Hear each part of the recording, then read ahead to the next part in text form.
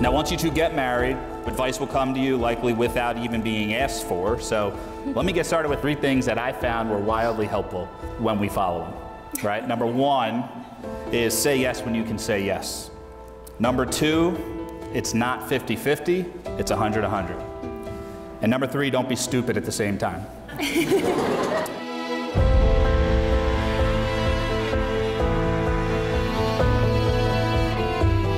But with all the advice in the world, the only advice that I give back to you is to remind yourself of what marriage is.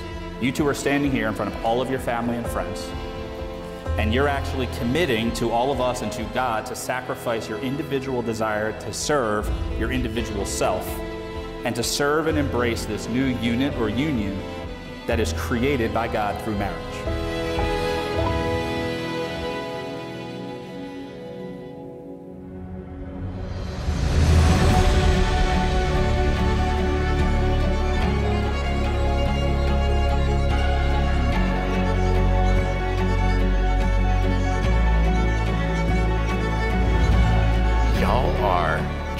People. It's pretty hard to be driven without an overarching goal, something that you would call a vision. And I think the two of these people have incredible vision. I honestly think even if they couldn't tell you what it is, they have an idea of what they want. When you got two people that are driven like they are, I wouldn't stand in their way.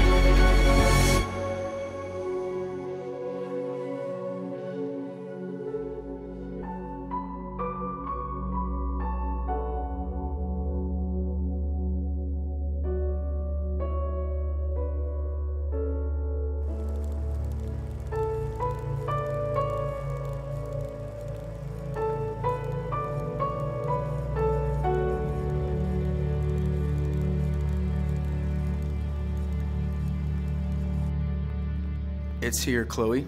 It's finally here. If someone told me when I picked you up to go to Molly's that I was gonna marry you, I would have said, there's a chance, but probably not. I started to believe it a little more that night on the roof of Evo, but again, thought, no way do I deserve this girl. And if I'm being honest, I still can't believe I'm marrying you.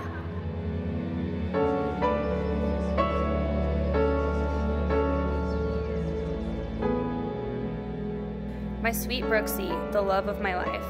There are no words for how I feel in this moment. A moment that I have played over and over 1,000 times in my head.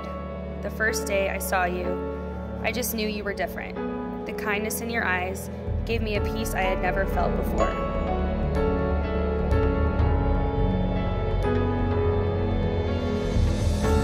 Thank you for putting up with my attitude, for breaking down my walls, for letting me into your heart, and most of all, reminding me what a God-centered marriage should be.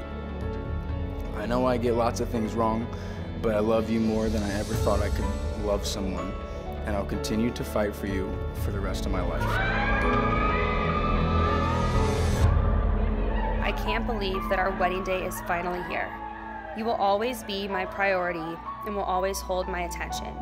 You challenge me, you push me, you love me, and you take care of me. You are the exact man I prayed for my entire life.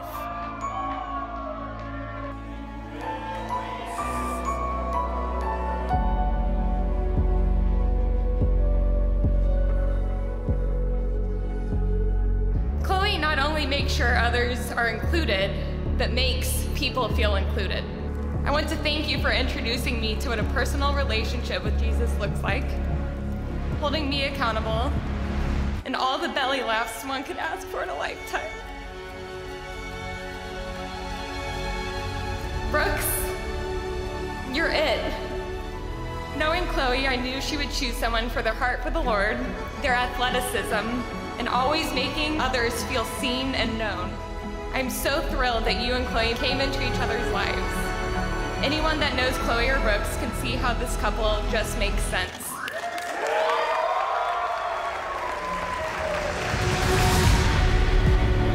Energies match one another. You guys balance each other, and you are so loved. And I know that people that are loved tend to express love. So whoever these two touch throughout their life, I swear, it's got to be positivity. because, man, it's contagious. And I like to say negativity and positivity are equally contagious. The choice is yours. But man, when you got a team of people that are positive, what more do you need other than a vision? And they got that. So I can't be happy enough for my older sister to be marrying somebody that I know can hold up. And I know the two of them as a team, nothing can stop them. So here's to them.